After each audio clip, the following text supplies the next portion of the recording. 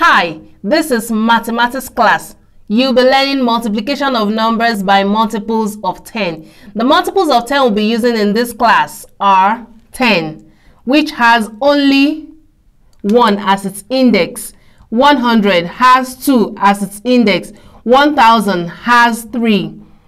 10,000 has 4.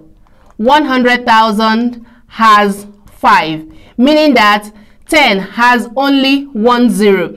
100 has 2 zeros. 1000 has 3 zeros.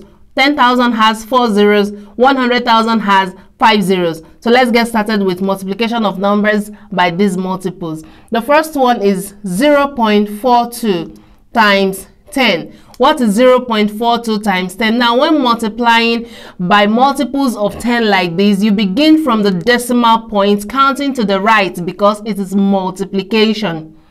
Now, counting from the right, we have 10, which has just single zero. So you'll be moving the decimal points to the right, counting only once, and which is 1. So the new place for the decimal point will be this point.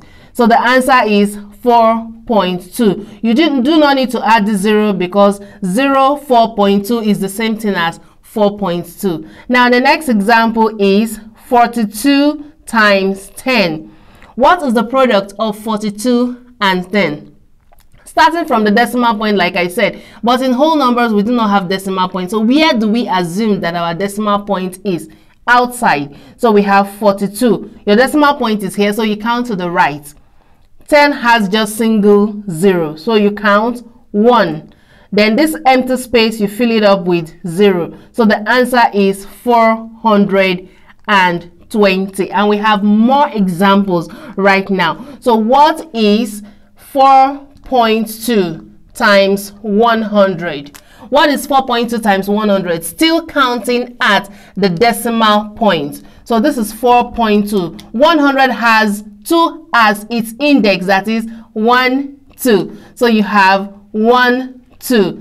The decimal point has been shifted outside, and this empty space you fill it up with 0. So the answer is 420. Now the next example, if you have 0.000721 times 1000, what will be the product? Now, counting from the decimal point, what is the index of 1000? The index of 1000 is 3 because 1000 has just 3 zeros.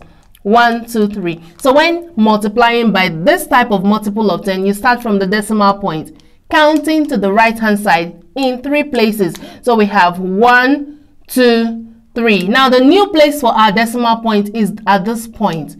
So we have 0.721. You do not need to write all these zeros. You need only a single 0. So the answer is 0.721. It's as simple as that, multiplying by the multiples of 10, or you call it the powers of 10. We still have more to come in the next class, so watch out.